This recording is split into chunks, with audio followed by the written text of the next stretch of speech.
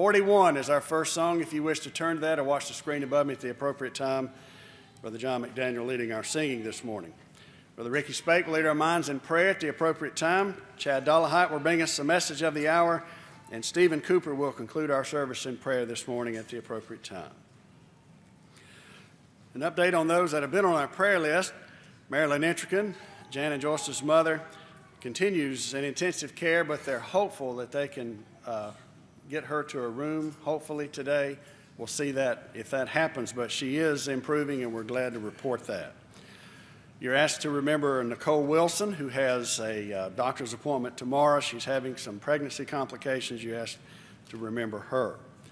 Leroy Dedman has also been able to go home from the hospital. He was in the hospital here locally in Carrollton for a few days last week, but at last report, he was able to go home. Jim Johnson, Hooper's brother-in-law, is now home from the hospital, but he still desires a part in our prayer, and he is very thankful for all the cards that we have sent to him. Are there others that we should mention? Yes, sir. I forgot to say Patrice Howard, who is the wife of William Howard, the preacher at New Hope Road. She will be having surgery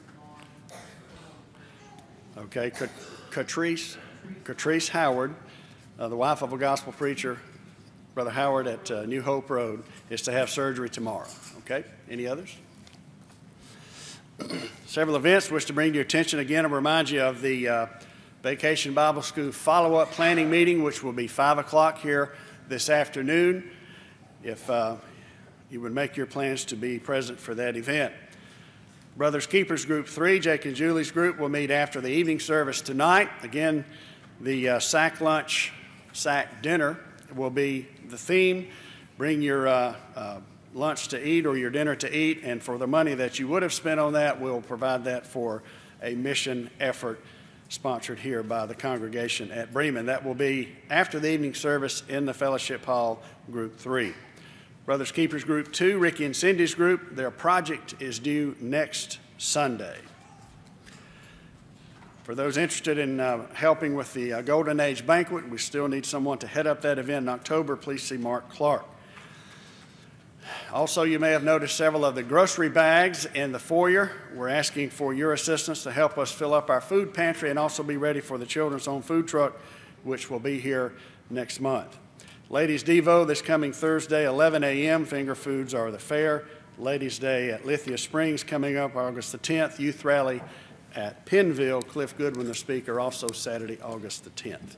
Would you bow with me, please? Kind and gracious Father, we're grateful for the many blessings of life. We're grateful that we have the opportunity this side of eternity to meet with those of like precious faith in this place today. Father, we're grateful that everything is as well with us as it is, for the many blessings of life that you shower upon us.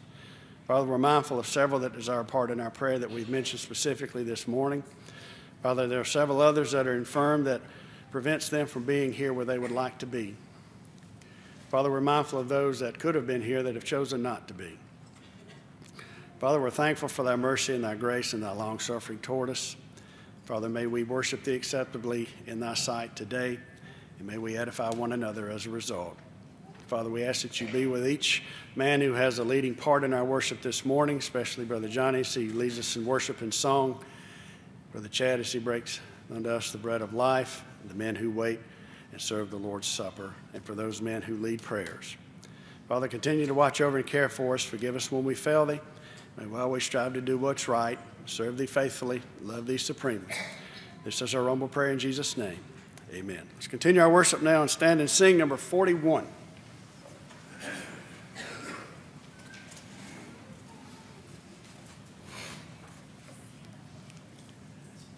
We have heard the joyful sound, Jesus said.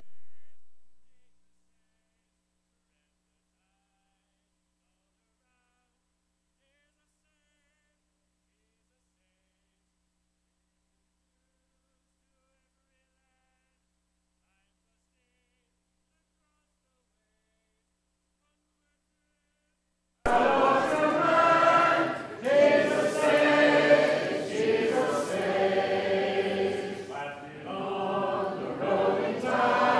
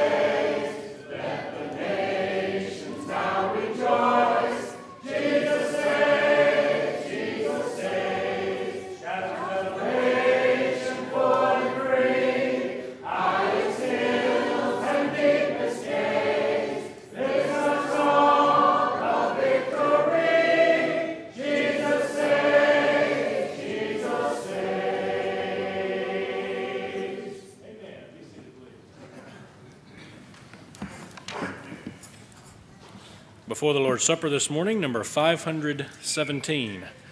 517.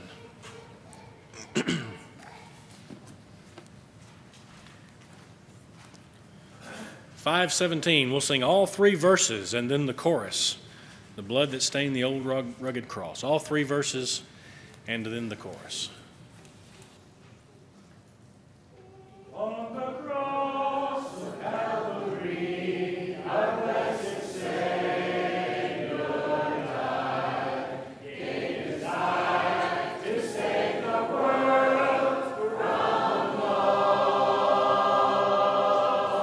In his pain and agony, for every sin to die, shed the blood that stained the old rugged cross.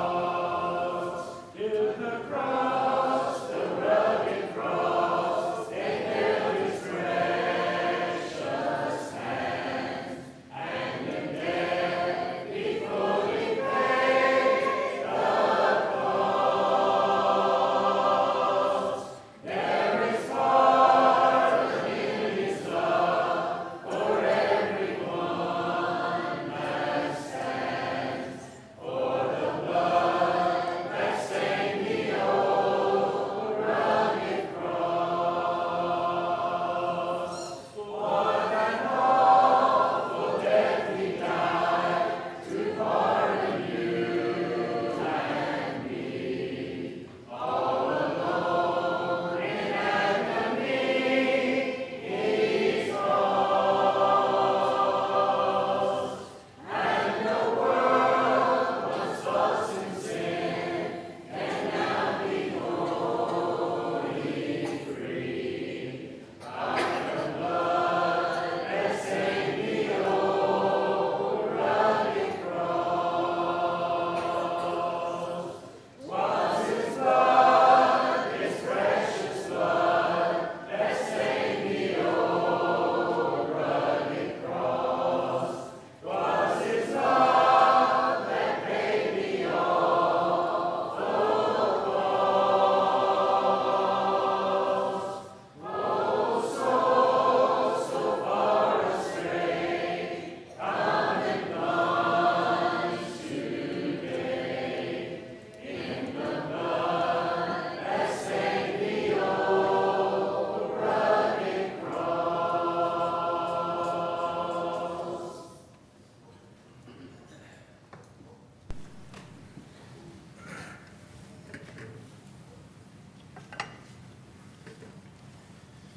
Would you pray with me, please?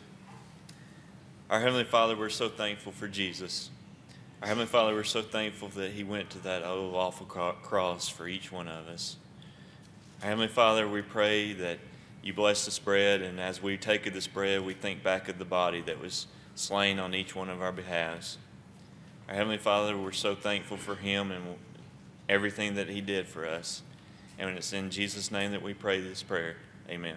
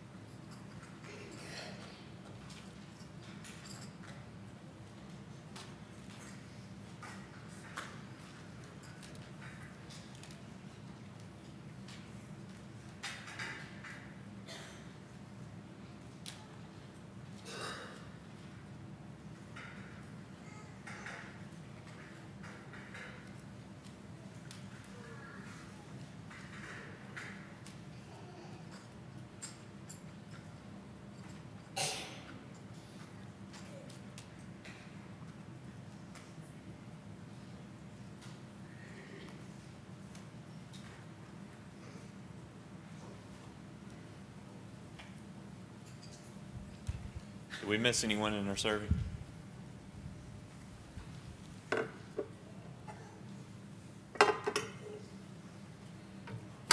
Let us pray.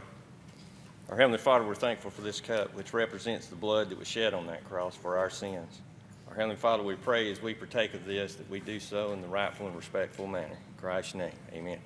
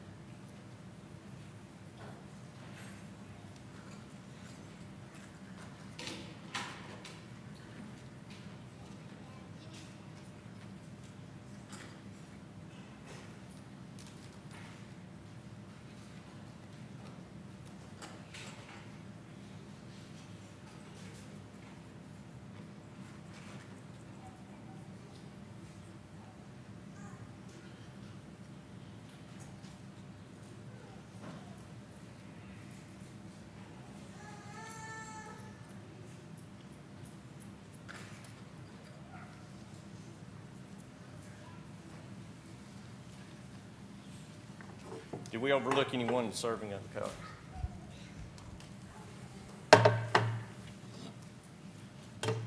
This concludes the Lord's Supper as another act of worship. We're commanded to give back to God as we've been prospered.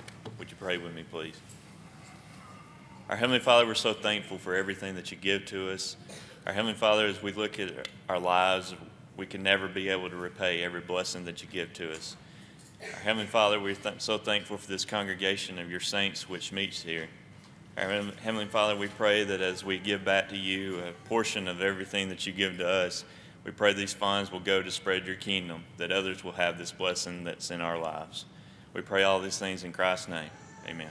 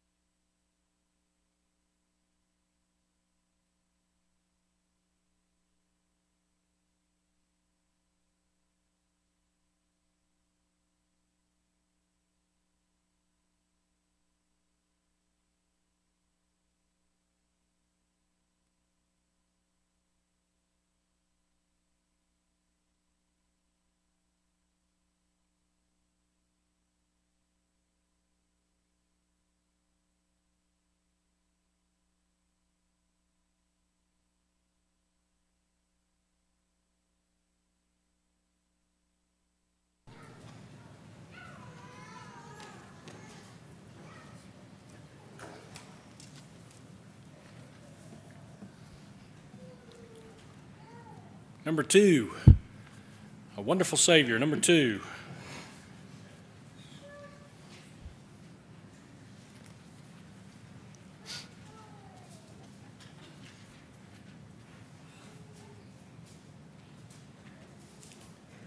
A wonderful Savior is Jesus, my Lord. Oh,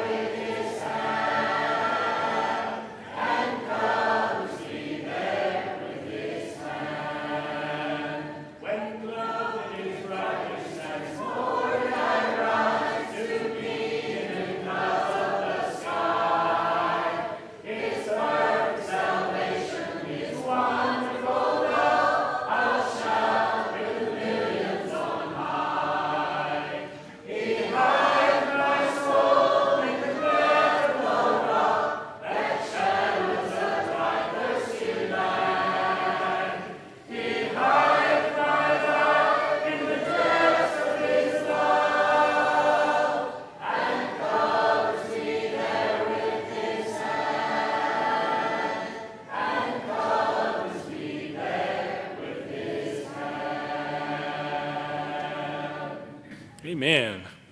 Before our prayer this morning, number 51. Number 51.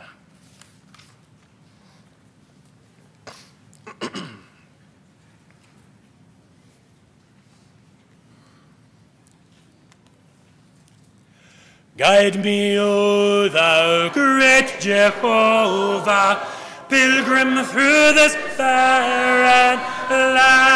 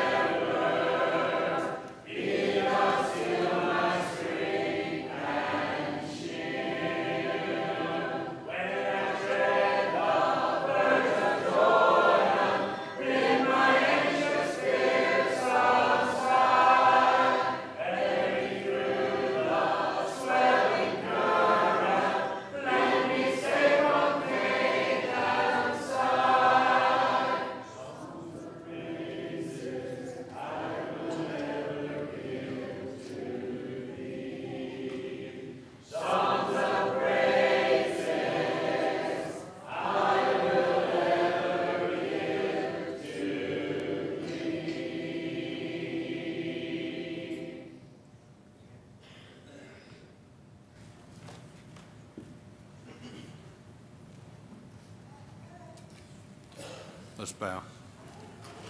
Dear God, we thank you for this beautiful Lord's Day that we can come together with fellow Christians and learn more about your word.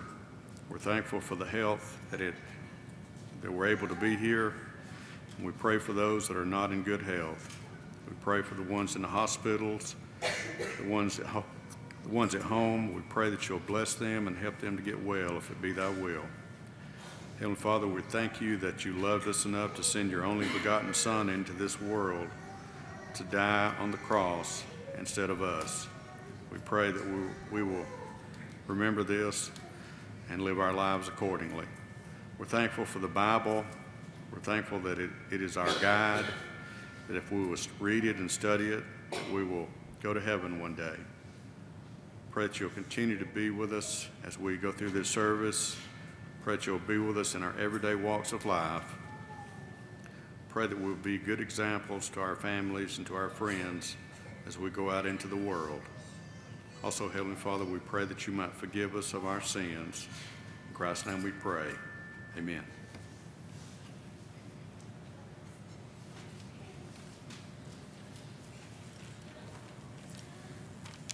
This morning, our invitation song will be number 36. Number 36, if you would like to mark that, number 36. And before the lesson, number 239. 239.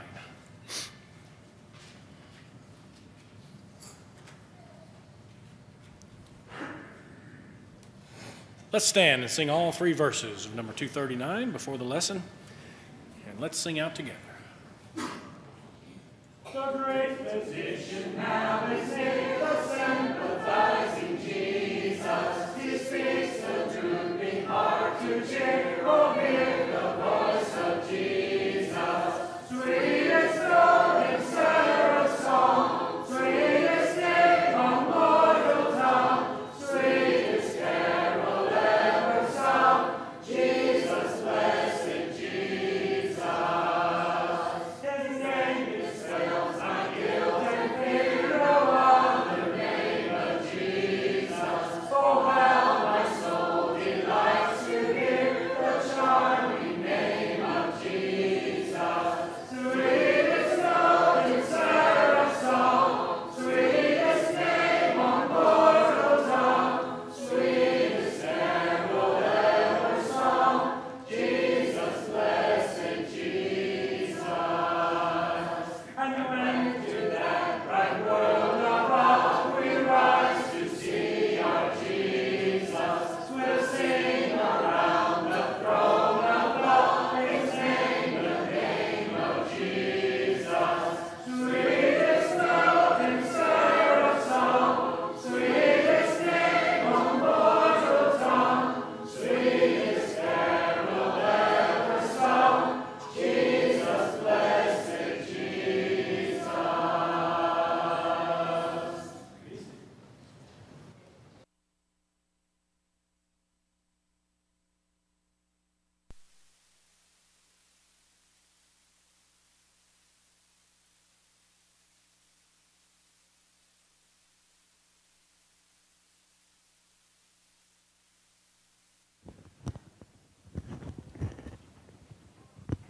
Our pulpit mic's acting a little funny today, so we're going to go with the lapel. Before I get into the sermon this morning, one word comes to mind, and that is wow. When we were here in May of last year talking to the elders about coming to work with the congregation, and when we were talking to the elders, of course, I had already committed to be at camp last year during Vacation Bible School, but the elders had told me on a couple of different occasions that they said, Vacation Bible School at Bremen is a big deal. And you weren't kidding. What a great week we had last week. Just really, really enjoyed it. Brother Jimmy made a few announcements earlier, thanking several people who helped out in various ways, and certainly those people are to be commended. Everybody who pitched in and helped make it as great as it was. That is one of the best Vacation Bible Schools that I have ever been a part of, and look forward to doing many more. But it was wonderful, and I thoroughly enjoyed it. I also want to thank Johnny for on the fly getting some songs to go with my lesson, because I totally forgot to let you know. As we stood up to sing, I thought, oh yeah, I was going to let Johnny know what I was preaching on this morning, because there are several songs in our songbook, or at least the one that I had in mind was the one that Johnny led right before the sermon, and that is Jesus, the great physician. That's what we're talking about this morning. Jesus, the great physician. In Jeremiah's day, Jeremiah asked the question, and one of my instructors, Richard Curry at the Memphis School of Preaching, he died around 2004, 2005. But if you ever ask Brother Curry, what's your favorite verse in the book of Jeremiah, he would lower his voice and he would say, is there no balm in Gilead? Is there no physician there? Why then is not the health of the daughter of my people recovered? That was his favorite verse from the book of Jeremiah, chapter 8, verse 22. The problem in Jeremiah's day was not that there was not a physician. It was not that there was no balm in Gilead. The problem is they were going to what Job would put it as physicians of no value. Job 13:4, he's talking to his friends there, if you want to use that term. With friends like that, as they say, you don't need enemies. They started off pretty well. They came and they sat 7 days with Job and they didn't say a word. The problem came when they opened their mouth. And you know, sometimes when we try to comfort friends to this day, the problem comes when we open our mouths. Sometimes the best thing we can do for somebody who's hurting, who's suffering, is just to sit with them and be there for them. But anyway, they open their mouths and they start criticizing Job, and they say, well, you know, you've really messed up and you need to just make this right, and God will take this away and he'll bless you and things will be good like they were before. And Job over and over says, you know, that's not the case. And I don't believe Job ever claimed to be sinless, but he's saying that, look, I haven't done some great sin that's bringing this upon me. I don't know what you're talking about. And they keep saying, no, Job, you know what it is. Just repent. Let us, you know, confession is good for the soul. You can sort of hear him saying that. And in Job 13:4, he's had enough. He says, you're all forgers of lie. You are physicians of no value. You know, they had them back then. We have them now in a physical sense, but they're also physicians of no value in a spiritual sense. And that's what Judah did in the days of Jeremiah. They were going to idols. They were going to pagan nations for help instead of just lifting their eyes upward and turning to God Almighty. And I submit to you that today many people do exactly the same thing. In Isaiah's time, Isaiah prophesied to the northern kingdom of Israel. He also prophesied some to the southern kingdom, but his work spanned both the northern kingdom and after it fell on into the time of just the southern kingdom. But let me read to you from Isaiah 1, beginning at verse 4. Isaiah's speaking here on behalf of God. Ah, sinful nation, a people laden with iniquity, a seed of evildoers, children that are corrupters. They have forsaken the Lord. They have provoked the Holy One of Israel unto anger. They are gone away backward. Why should you be stricken any more? You will revolt more and more. The whole head is sick, and the whole heart faint. From the sole of the foot even unto the head, there is no soundness in it, but wounds and bruises and putrefying sores. They have not been closed, neither bound up, neither mollified with ointment. That's a very graphic picture there of their situation spiritually. They needed a doctor. It's scary when you're sick in a very real way, because sometimes, number one, you don't know what's wrong. And you say, boy, is this serious? Because, you know, sometimes it could be. I've heard of a situation where someone was having headaches and thought, well, you know, I'm just having headaches. Turned out they had a brain tumor, a massive brain tumor that ended up taking that person's life. So, you know, you may take something as simple as a headache and you think, well, is it a headache or is it something serious? Is it a symptom of something more acute? Sometimes, you know, my brother-in-law one time, he was having some tightness and pain in his chest, and he thought, well, I'm having serious heart problems. Well, it turned out it was, I believe it was indigestion or something like that. You know, sometimes it can be something minor, sometimes not. So there's the scariness of not knowing what is wrong. There's also the scariness of putting your life literally many times in the hands of somebody that sometimes you don't even know. And you're trusting that he is who he claims to be and that he's as knowledgeable as you expect him to be. And so there's something about going to a physician that is a little bit unnerving. When you know somebody, and especially if somebody has vouched for a person, man, I went to this doctor, he fixed me right up, he did great. And a lot of you, several of you, When I hurt my ankle so bad at camp, several people were saying, go to this doctor in Carrollton. So, I've been to him, or I know somebody went to him, did great. Some of you even told me he worked on my knee, he worked on my ankle, he did all these different things and just really helped me out a lot. Well, that makes it a lot easier. And so then it can be a great comfort going to the doctor because you realize this fellow knows how to help. But of course, the greatest physician of all is Jesus, the great physician. We've looked in the last 7 weeks or so at 7 things that God hates. I say 7 weeks or so because we took a week break in there when Brother Waldron was here. But we looked at 7 things that God hates. And when you get infected with one of those diseases, you're in a bad way. You need some help. And that's why I kind of wanted to look this morning at Jesus, the great physician, because he offers help. He can help us out when we're sin sick, and all of us are at some point or another, Romans 3:23, and we're in need of a physician spiritually. You've heard me say this before. I'll say it over and over again. What Jesus says in Luke 5:31 and 32, they that are whole have no need of a physician, but they that are sick. And he goes on to say in the next verse, I came not to call the righteous, but sinners to repentance. Paraphrasing that in modern day terminology, and it's not original to me, but it's so true. The church of our Lord, the New Testament church, is not a rest home for sinlessly perfect people, but it's a hospital for sinners. And thank God that the physician who's always on duty is the great physician, Jesus Christ. You go into a hospital, especially if it's a situation in the ER, who's on duty? There may be a great ER doctor who's on duty sometimes. There may be one who's not so great. Who do you want working on you, folks? You want the guy that just barely made it through med school? Or you want the guy who was straight A's and really just top of his class? I know who I want. But when it comes to the Lord's church, the hospital, the haven for people who are flawed, fallible, and make mistakes, the greatest physician is always on duty. And that is a comforting thought.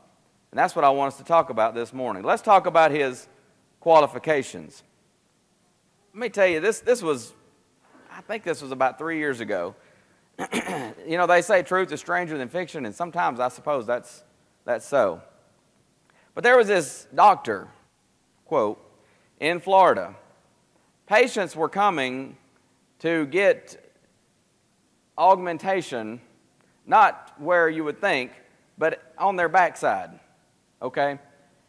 But this doctor was injecting patients with cement, mineral oil, and Fix-A-Flat. This really happened. Turns out, this person was neither a woman nor a doctor, but claiming to be both. The patient ended up in the hospital. The doctor ended up, of course, in prison. And all that's just to say this. When you go to a doctor, I don't know about you, I want a doctor who's qualified. I don't want somebody who's putting a fake diploma on the wall, or even as we sometimes refer to a diploma mill on the wall, one of those diplomas. I want somebody who's qualified, who knows what they're doing. Jesus, the great physician, is ultimately, exceptionally, above and beyond anyone else ever qualified to be our great physician. Let's talk about why. Well, first of all, he's got an accredited degree. He has an accredited degree. It's accredited by heaven itself. At his baptism in Matthew chapter 3, verse 17, the latter part of that verse, God spoke from heaven, the Father, and said, "This is my beloved Son, in whom I am well pleased. Hear ye him." Matthew 17, verse 5, on the Mount of Transfiguration. Peter, they see Moses and Elijah there, and he's talking with Jesus. They're talking with Jesus, and Peter says, "Oh, Lord, it's good for us to be here. Let's make 3 tabernacles, one for you, one for Moses, one for Elijah." And, of course, they look up. They see nobody but Jesus. The voice from heaven says, "This is my beloved Son." God has put his stamp of approval from heaven on the ministry, the life, the work of Jesus Christ. And so when you come to Jesus, the great physician, you know you've got a doctor, a physician, who has an accredited degree. But not only that, he has knowledge. He's certainly got knowledge. John 2:25 says, "It needed not that any should testify of man, for he knew what was in man." He doesn't need you to tell you. I mean, you go to a doctor now, and what is he going to say? The first thing he wants to know when you come in, either maybe on the paperwork you're filling out, but the first thing he wants to know is, well, give me your symptoms.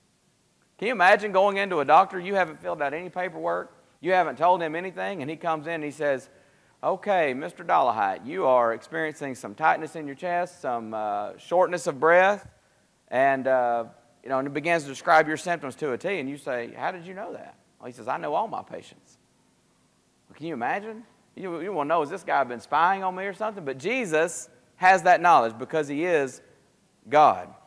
John 16:30, the disciples told him this. They said, "Now we are sure that thou knowest all things." We know that you know all things.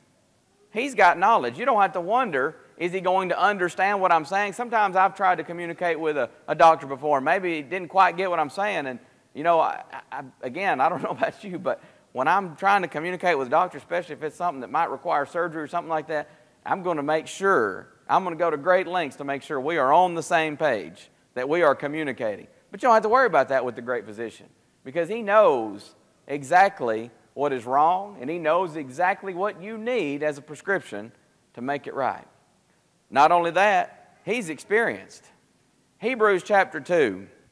If you want to turn there and read several verses with me, Hebrews chapter 2, he is experienced. While you're turning there, let me tell you one time, back in 2004, it was August of 2004, I had ruptured a disc, and I had suffered with it for a while, and finally got to a position where I went to a spinal orthopedic. He ordered an MRI, and he said, "Boy, you have really blown out your disc, something awful." And he said, "Bottom line is, it's not going to get any better, but it's not going to get any worse if you can live this way." And I said, "Man, I'm not even 25 years old yet. I'm not living this way." And so we tried the shot, I think epidural or whatever they called it, but I ended up having surgery. And so I remember they were about to put me under for this surgery. And Dr. Pierce comes in, was his name.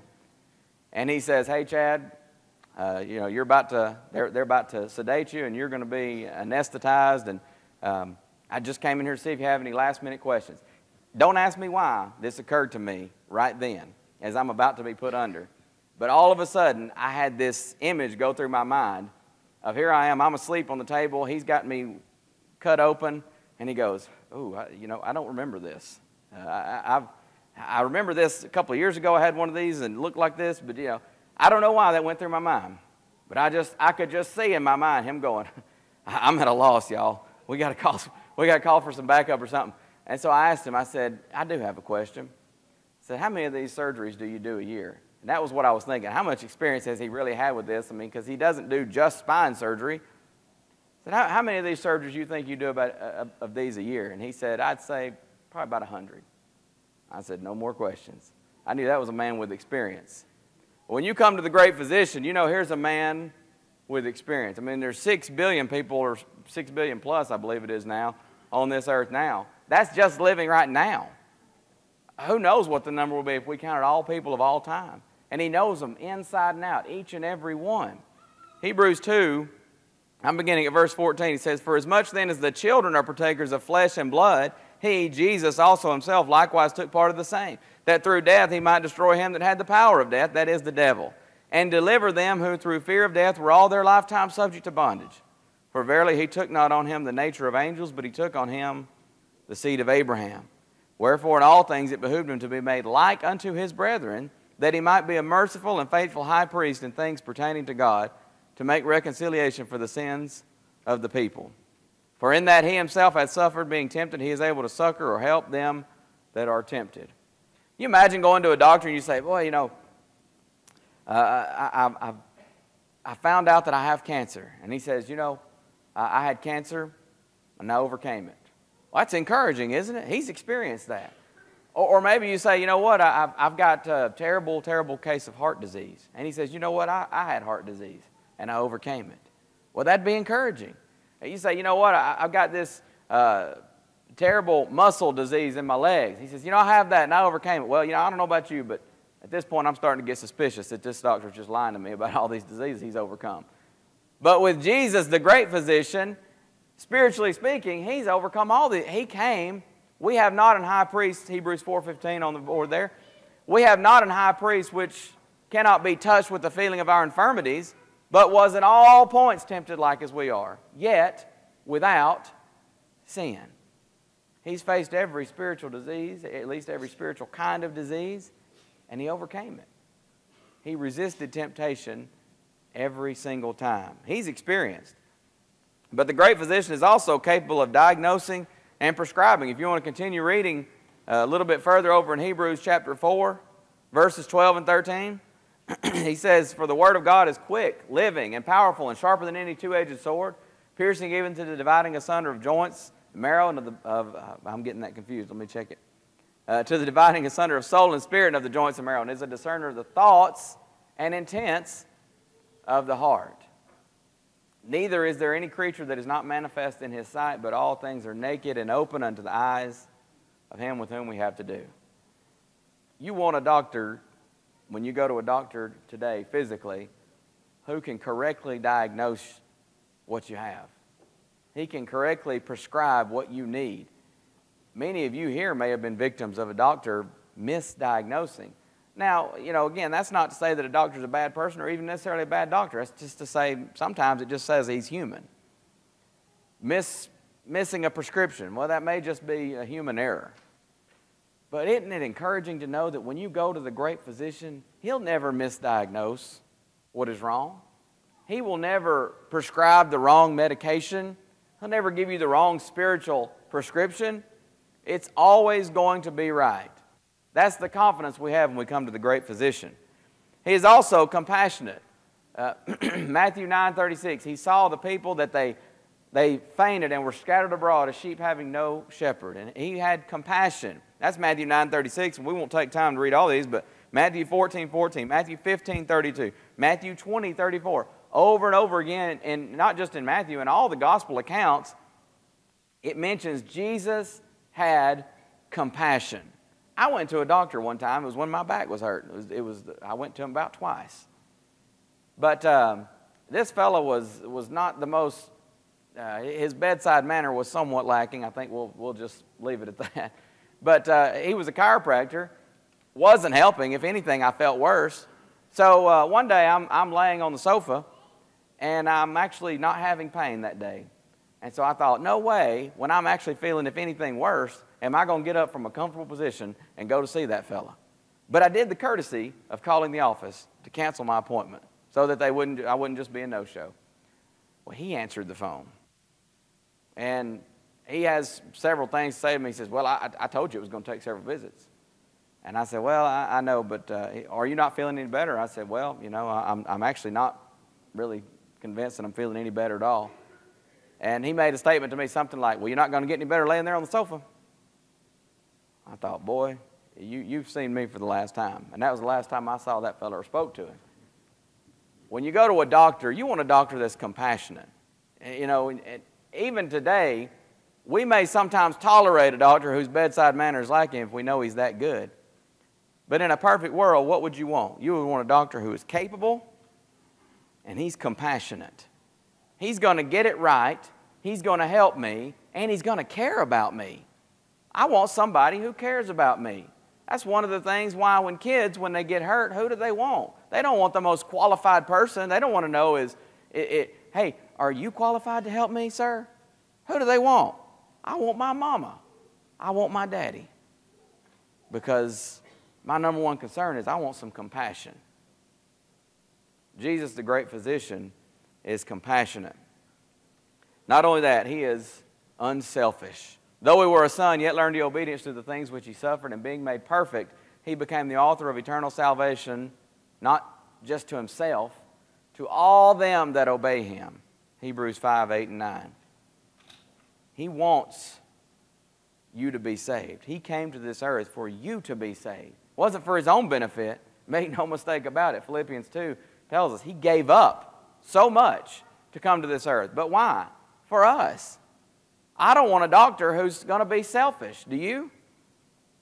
Heard a doctor one time that said he's telling a patient, says, well, to get this fixed, it's going to cost you this amount of money. He says, we We can do that in installments. Our office will work out payments with you about $600 a month. But he says, and if you want to get it really fixed up right, we can add to that, and it'd probably come out to about $700 a month, around 4 or 5 years. And the patient says, great day, that sounds like buying a new sports car. And the doctor said, too obvious, huh? That doctor was selfish. He's trying to look out for his own interest.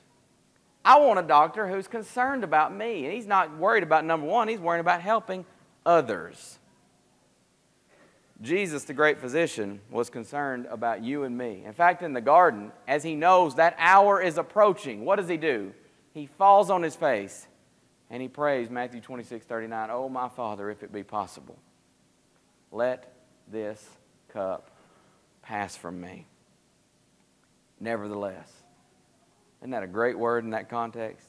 Nevertheless, not my will, but thine be done. That's a doctor who's unselfish. I want that. I want that kind of person for my doctor. But that's the great physician. I mean, you don't have to wonder about his degree. You don't have to wonder about his level of knowledge, his capability to diagnose and prescribe. You don't have to wonder about, well, is he experienced? Is he going to get and say, well, you know, I forget about this. I hadn't seen this kind of a case in a long, long time. Oh, no, he's experienced. You don't have to wonder about his compassion and his concern for others. He's demonstrated all of these time and time and time again. Well, let's talk about Jesus very quickly as an earthly physician. Jesus as an earthly physician. Notice a few instances here of his physical ability as a physician. He healed the blind. Mark 10, 46 through 52. Blind Bartimaeus. And we're going to scan over some of these quickly for time's sake, but just, you may want to, you have the references there on your handout if you have one, and if you don't, I'm sure there's some left over and we'll get you some, or you can jot them down from the screen. Blind Bartimaeus in Mark chapter 10. John chapter 9, he heals a man there tells him, he anoints his eyes with clay and tells him to go wash in the pool of Siloam. One of my favorite accounts of healing there. You see the compassion of Jesus come out in Mark chapter 9. He heals that man who was blind. Not only that, he healed the lame. Matthew 21, verse 14, John 5, 1-9. John 5 is the man there by the pool of Bethesda.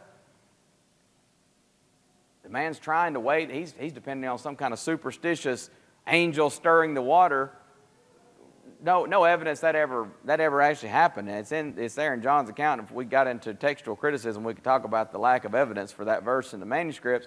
But it was people had this idea that an angel's going to come down and stir the waters, and the first one to get in there after the angel stirs the waters, well, you're going to be healed. Well, here's a poor old man. He's lame. How's he going to get in the water? Even if that were true. And Jesus comes along and he has compassion and he heals him. The man that was lame, and he was healed. Jesus also healed the deaf. Mark chapter 7, 31-37, you have a man who's deaf and dumb. He can't speak. He can't hear. He's healed by Jesus. Matthew 11, 5, Jesus is pointing out to John the Baptist. You know, John sent to Jesus, and he wants to know, are you the one to come? It's almost like John is saying, I don't understand, Lord. I thought you were the coming Messiah. I thought I was preparing the way for you, and here I am in prison, and you're doing nothing. And Jesus is, I don't know if I'd call it a rebuke so much as a reproof for John when he says in Matthew 11, verse 5, the blind receive their sight, the lame walk, the lepers are cleansed, the deaf hear, the dead are raised up, the poor have the gospel preached unto them, and blessed is he whoever shall not be offended in me. He says, God's on his time, John. And I think John learned that lesson well from that little reproof by Jesus. But Jesus points out all these miracles, all these acts of physical healing that he's performing as the great physician. He also healed lepers, we just mentioned. Luke 17, 12-19, he healed 10 lepers there. And that story is kind of famous because how many came back to thank him? Just the one. Jesus' famous question there in that context, where are the 9? Where are the 9? Were there not 10 healed? But he healed the lepers. Mark 1, 40-42, and on we could go. He raised the dead. John 11, he raised Lazarus. Marshall Keeble used to say it's a good thing he said Lazarus come forth, because if he'd have just said come forth, he'd have emptied all the graves. And of course, one day he is going to simply say a generic command of come forth, and he's going to empty the graves.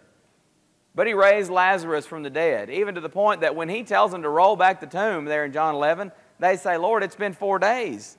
You don't want us to take away that stone. It's going to smell awful, because the decay had begun to set in. Jesus raised him from the dead, though. Luke chapter 8, verses 41 to 56, you see the daughter of a man named Jairus, who is also raised from the dead. There's no doubt, nobody with any sense, even his enemies, when he walked this earth, many times had to make the statement, we cannot deny that he's done a notable, a great miracle. There's no getting around it. Jesus certainly is qualified as an earthly physician. And of course, there were many other miracles that he did. Many other signs truly did Jesus in the presence of his disciples, which are not written in this book. But these are written, John says, that you might believe that Jesus is the Christ, the Son of the living God, and that believing you might have life through his name. These are written that you might believe. John 20, 30 and 31. Now here's where I want to finish up. Jesus as a spiritual physician. Jesus as a spiritual physician. Notice, he heals the blind today. In Matthew 13, verses 13 to 15, Jesus is talking about why he's using parables. And he says, therefore speak I to them in parables, because they seeing see not, and hearing they hear not, neither do they understand. And in them is fulfilled the prophecy of Isaiah, which saith, seeing by hearing you shall hear and shall not understand, and seeing you shall see and shall not perceive. For this people's heart is waxed or grown gross, and their ears are dull of hearing, their eyes they have closed, lest at any time they should see with their eyes and hear with their ears and understand with their hearts, and I should heal them. Jesus says, here are people that they're blind, not physically, but spiritually. Not because they can't help it, but because they choose to close their eyes to the truth. Can you imagine somebody walking around that you know has good eyesight, and they got their eyes just closed real tight, and they say, you know, I don't understand, I can't see anything. You know, we'd say, you fool, open your eyes.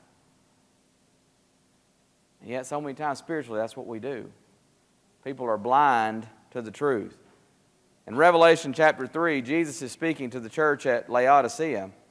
I've got 14 and 19 there, but if you just drop down to verse 18, he's counseling this congregation. He says, I counsel thee to buy of me gold tried in the fire, that thou mayest be rich, and white raiment, that thou mayest be clothed, and that the shame of thy nakedness do not appear. And watch it.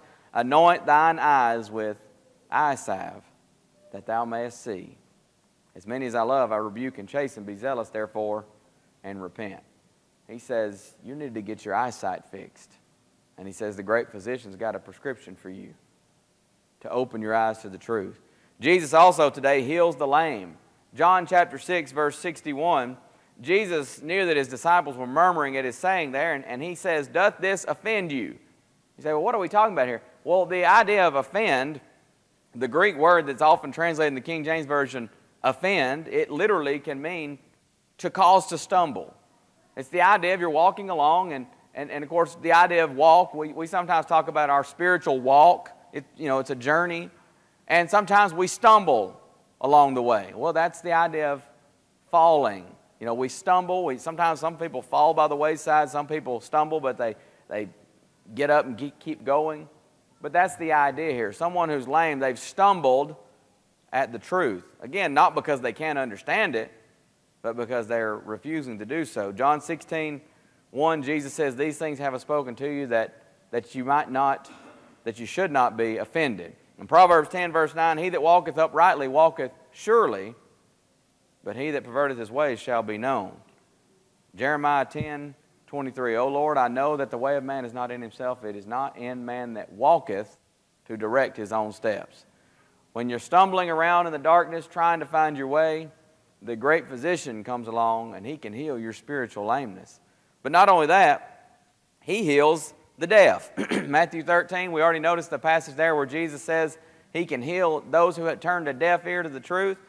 2 Timothy 4, 1-4, after he says, preach the word, he drops down to verse 3 and he says, for the time will come when they'll not endure sound doctrine, but after their own lust shall they heap to themselves teachers having itching ears, and they shall turn away their ears from the truth and shall be turned unto fables.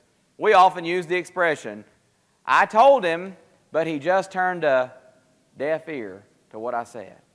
And how many people to this day turn a deaf ear to the truth? Jesus heals spiritual leprosy, sin, in other words. Luke 19:10, the Son of Man has come to seek and to save that which was lost. Jesus said, this is my blood of the New Testament, which is shed for many. Why, Jesus? For the remission, the forgiveness of sins. He's still curing spiritual leprosy to this day. And not only that, He's going to raise the dead one day. In John 5:26-29, but really in verse 28, Jesus says, marvel not at this, for the hour is coming in the which all that are in the grave shall hear His voice, and shall come forth, they that have done good to the resurrection of life, they that have done evil to the resurrection of damnation. You see there on your handout, the diagnosis for each and every one of us is sin. Romans 3:23, all have sinned and come short of the glory of God. The prognosis is death. But there is hope. The great physician is in.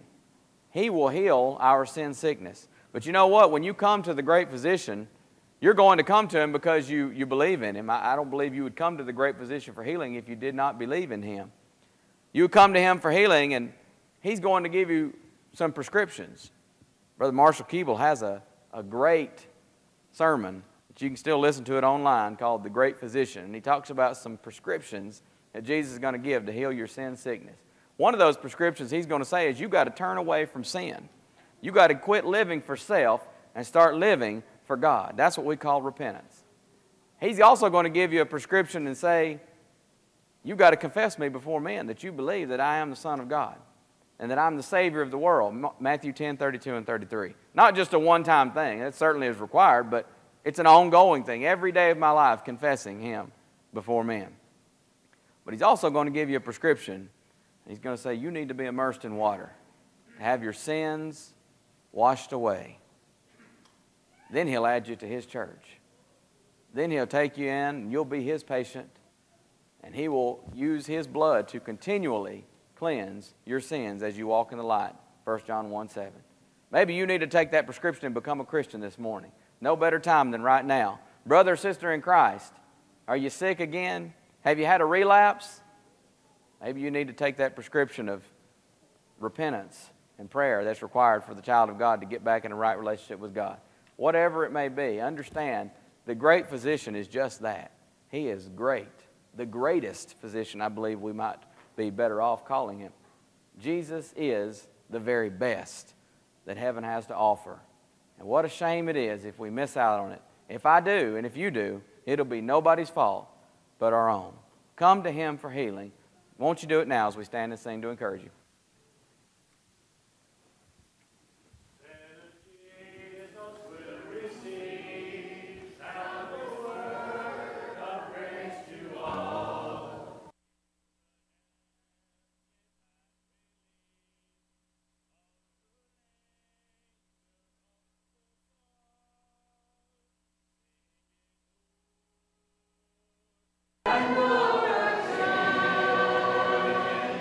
Christ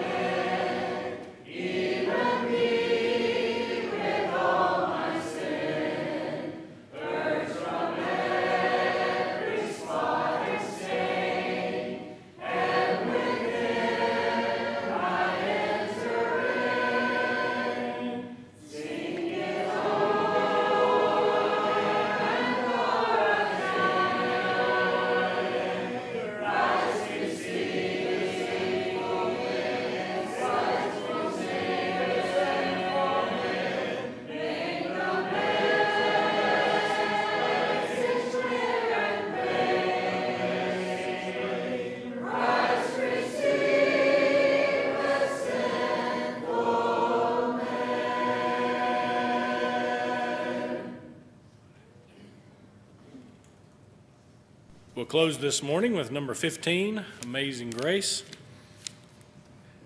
verses 1 and 6. Before we do that, let me thank everyone for your presence here. We're so thankful to have you here at our worship. Invite you back anytime you can be here. We do have our evening worship at 6 p.m. Remember the VBS wrap-up meeting at 5 o'clock. And we look forward to seeing you at our evening worship. If you filled out an attendance card, please pass it to the center. It'll be picked up as we sing this final song, after which we'll be led in a word of prayer. Amazing grace, how sweet the sound that saved a wretch like me. I once was lost, but now I'm found. Was blind, but now I see. When weak and bare 10,000 years, bright shining as the sun, with no less days to sing God's praise than when we first begun.